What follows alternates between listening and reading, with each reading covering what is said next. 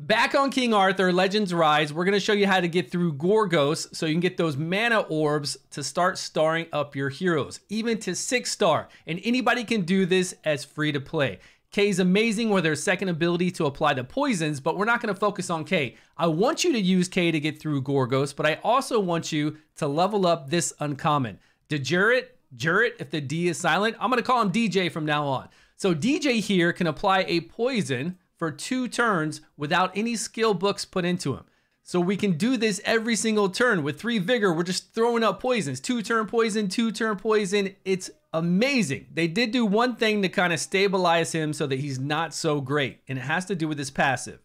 Immediately when you zone into the battle, he's going to put decreased accuracy on himself too. It's 14% less accuracy. And I tried to get a skill point into here, but it went into the other passive, but it would have been to a 9%. And if we get 2 in here, it's going to be down to a 4%. You can remove this buff if you have somebody that can remove a debuff from him, and it will be gone the whole entire battle. But that's it. You just need a little bit of accuracy on him, and he's going to apply every single round 2-turn poisons. Sometimes it's going to get resisted because we're fighting stage 9, 8, 9, 7. I'm going to show you how to get through that hurdle. 6 is easy for every single account. 7, the fire one, is the hard one. And then once you're past 7, don't even bother fighting on 7.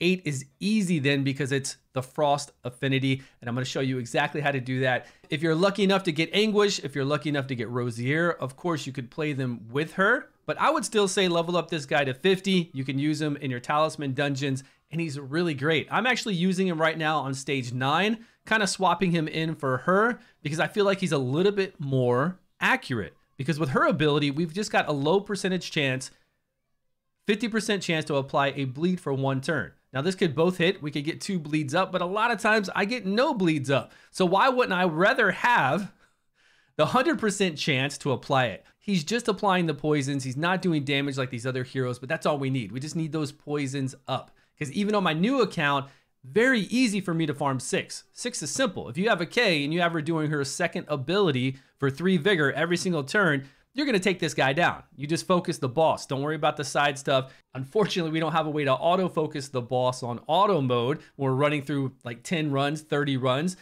but eventually we will. We'll have that option. So for now, you just have to click the boss and go through it. Now, fire is the hardest one because we don't really, unless you have Anguish, the guy we saw earlier, you don't really have anybody that's frost to combat, or even fire, because Rosier is wind right now when you get her with a wind weapon. DJ is wind, and even K is wind, but that's okay. We're going to take K and DJ into here and beat him. We just got to beat it once, and then once we're past him, we come over here to this one, which is frost, which makes it much easier for us to fight with all those wind affinities that we have, and we just use DJ and get up those poisons along with your K, and it's an easy win.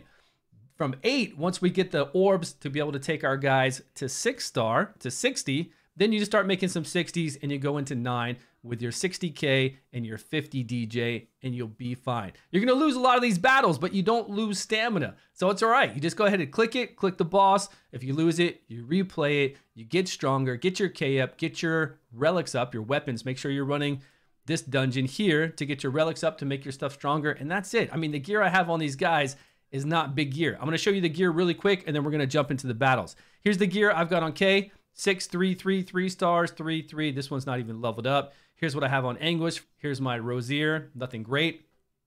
I'm going to show you video with her in place of K because my K is too high level.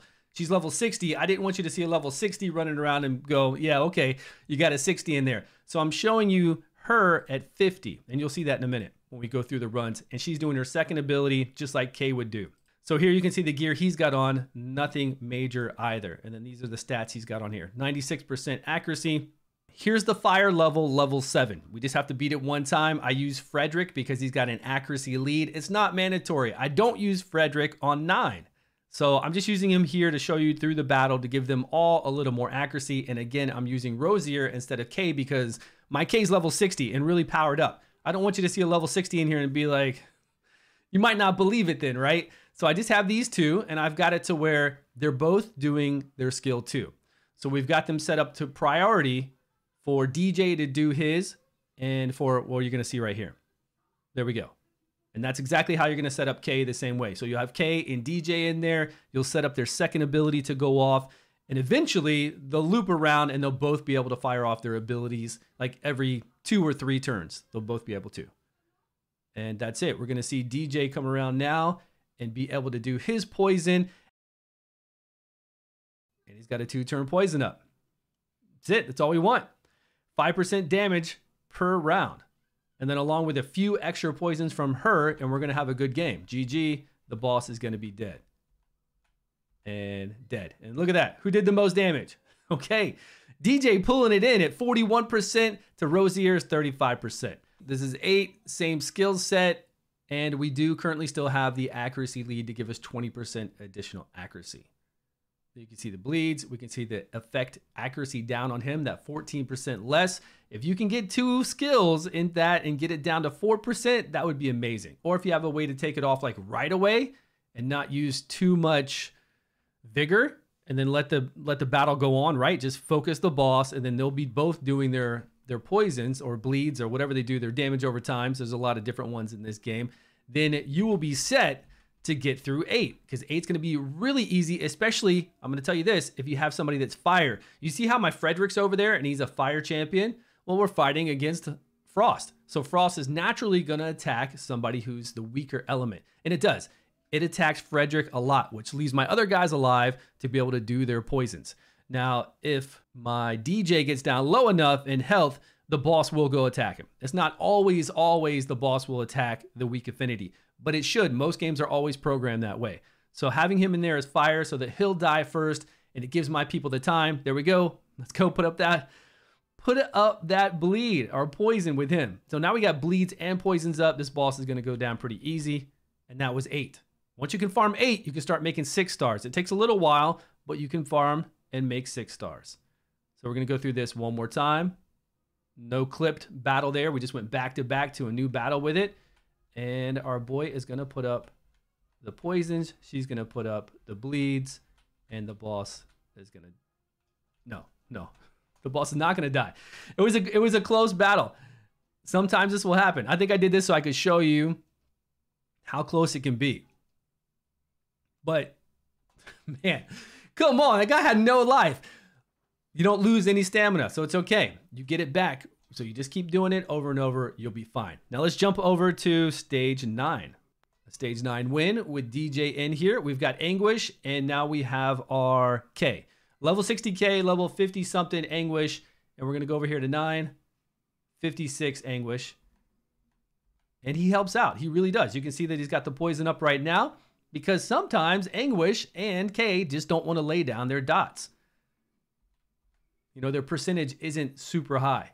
But with him in there helping out, even though he dies, it's fine. We got our ones coming up to level 60 that are stronger. I don't really want to take DJ to 60 right now. I'm going to save that for some other heroes so we can show you how to get through the dragon dungeon easier. I'm going to do a video on that tomorrow for you.